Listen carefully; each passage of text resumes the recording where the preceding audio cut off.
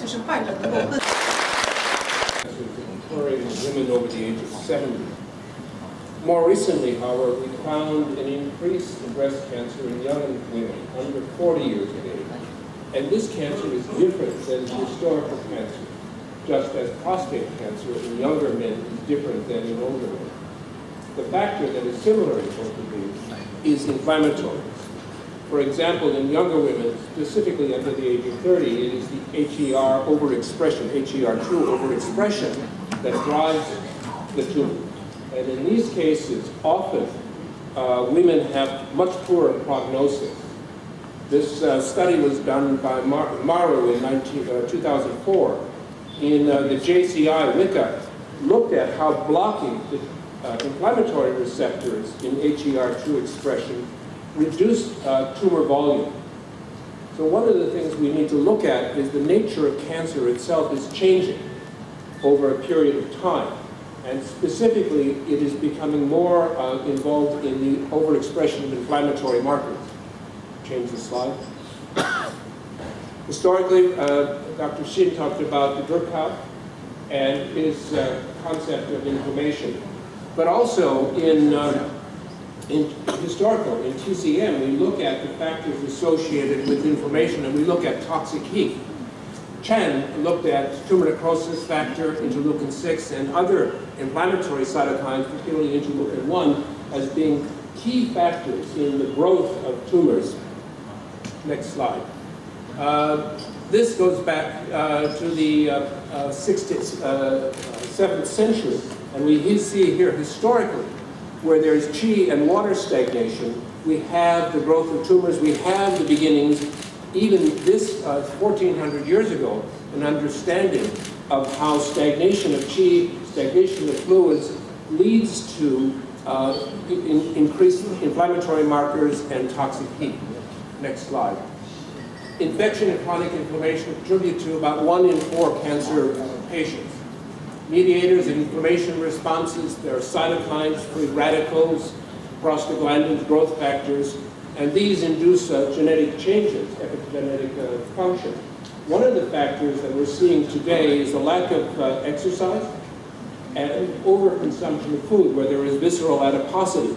Then you have, with visceral adiposity, an increase in estrogen levels, you have an increase in growth factors, and you have a dysregulation of blood sugar levels and factors such as type 2 diabetes and insulin resistance, all which drive inflammatory factors.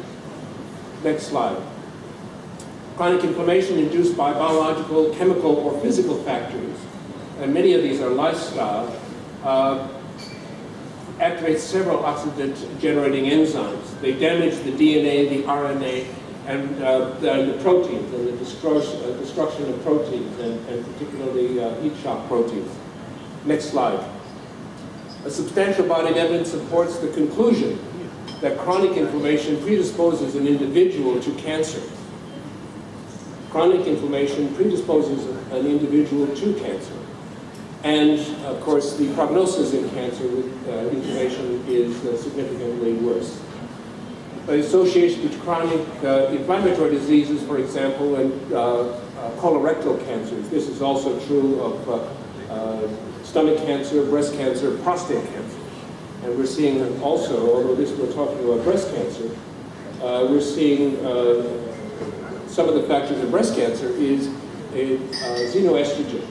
And the exposure of women to xenoestrogens, that is environmental estrogens, through various kinds of chemicals in the environment, which again stimulate the factor. Also, many women are failing to achieve pregnancy in their early years and waiting until their 30s and sometimes their 40s. This long-term exposure to estrogen, where women are going into menarche at the age of 12, as opposed to historically perhaps 16, is another factor associated with this inflammation. Estrogen is a growth factor.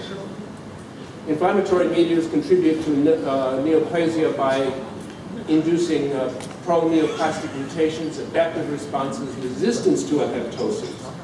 One of the factors, again, when we look at in terms of inflammation, is the fact that inflammation promotes angiogenesis. and reduces apoptosis. Next slide, please.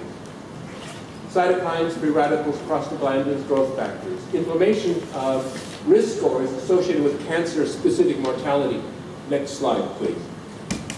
The tumor microenvironment, which Dr. Shin talked about, is shaped by the cells entering into it, their functioning reflected in the local conditions, and successive changes occurring in the tumor site.